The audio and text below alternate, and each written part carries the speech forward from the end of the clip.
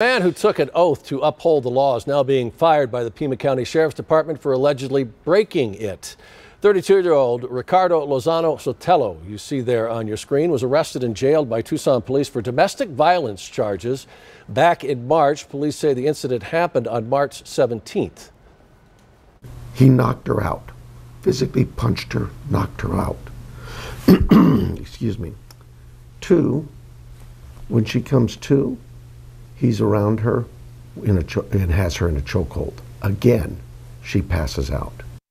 Court documents say the incident happened when Soletto was drunk and the victim was trying to clean him. The violence reportedly began when she went into a bathroom where Sotelo broke down the door and punched the woman in the face. During an internal investigation, TPD says they found Sotelo should face 4 different charges, including aggravated assault and kidnap apprehension of injury. Well, we have new